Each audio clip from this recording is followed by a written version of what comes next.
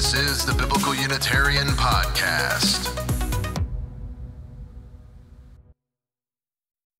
Hey YouTube, how's it going? Dustin Smith here with the Biblical Unitarian Podcast, bringing you another video to educate us about the one true God and about the humanity of Jesus. And today we're going to be talking about the humanity of Jesus in a very important way. We are going to be talking about human beings who are called God in the Bible. Yes, did you know that the one true God allows for human agents to actually bear the title God correctly in the Bible?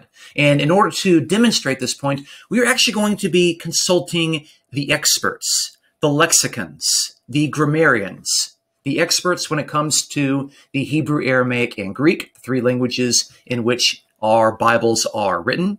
And so the first resource we're going to look at is the Hebrew and Aramaic lexicon of the Old Testament. It is abbreviated as the Halot, H-A-L-O-T, by Kaler and Baumgartner.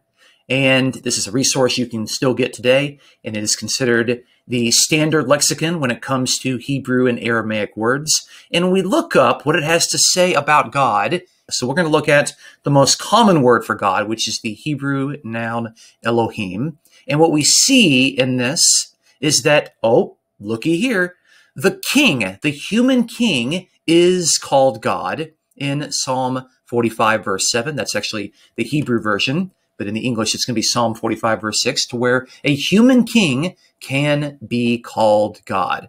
Who else can be called God according to this Hebrew lexicon? Well, if we look down here, we can also see, wow, those who bring cases before God, namely the judges. And it gives examples here. Exodus 18, verse 19, talks about how these human beings will act as representatives of God. And then it gives the verses in which these judges are actually called Elohim.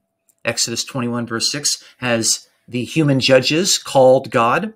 Also in Exodus 22, verse 8 and 22, verse 7.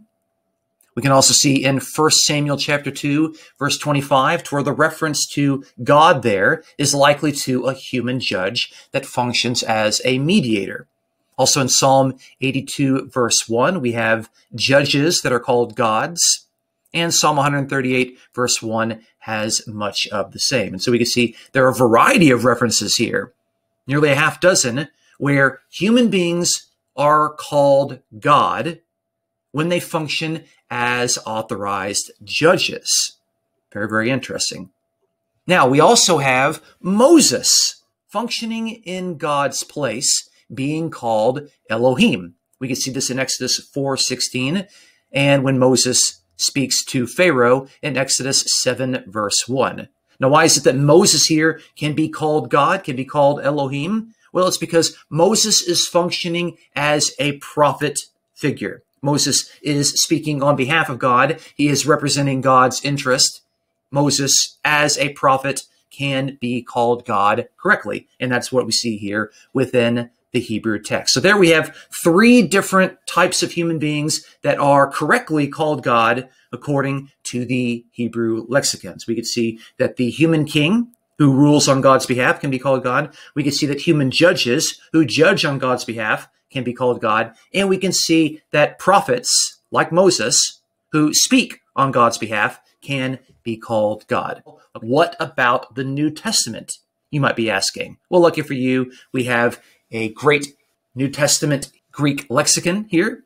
This is the BDAG lexicon, as it is most commonly abbreviated. It is the standard Greek lexicon for New Testament studies, the Greek English lexicon of the New Testament by Dinger. And so we look at the common Greek noun for God, theos. Look at what we find here. We look, boom, it is used of humans, plural. John chapter 10, verse 34, where Jesus himself says that human beings were called God within the Old Testament, citing Psalm 81, verse 6, which is the Hebrew, but Psalm 82, verse 6 is actually the English reference.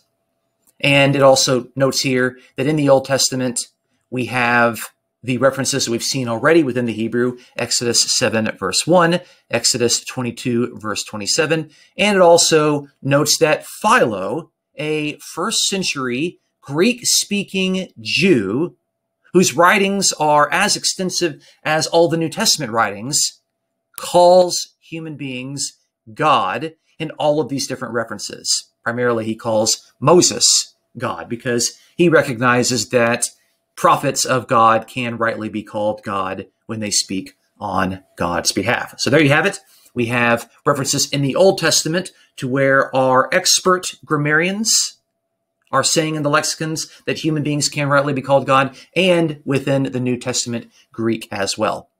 So, based on the evidence we have observed thus far, here are 3 facts upon which we can all agree. Fact number 1, experts insist that highly qualified human beings were rightly called God in the Bible. That is a fact that we can all agree on.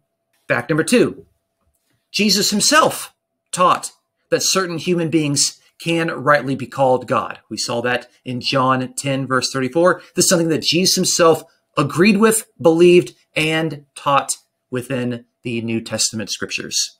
And fact number 3, which I think is the most important fact that we can all agree on, when Jesus is called God, like in John 20:28 or Hebrews 1:8, it is biblically acceptable for qualified human beings who acted as authorized agents of the true God.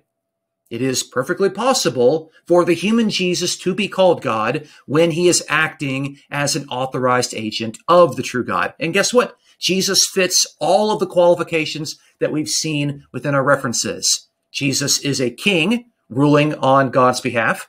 Jesus is a judge who judges on God's behalf. Jesus is certainly a prophet who speaks the words of God. And most importantly, Jesus is a human being who could be called God because the true God works through Jesus as an authorized human agent. So there you have it. That's what the experts have to say about human beings rightly being called God in the Bible. And I think that's the way that we need to understand the references to where Jesus is called God within the New Testament. Thank you so much for watching. Be sure to like, subscribe, and share for more videos. Also, check us out on iTunes for our weekly audio podcast, the Biblical Unitarian Podcast. My name is Dustin Smith. Until next time, you folks, take care.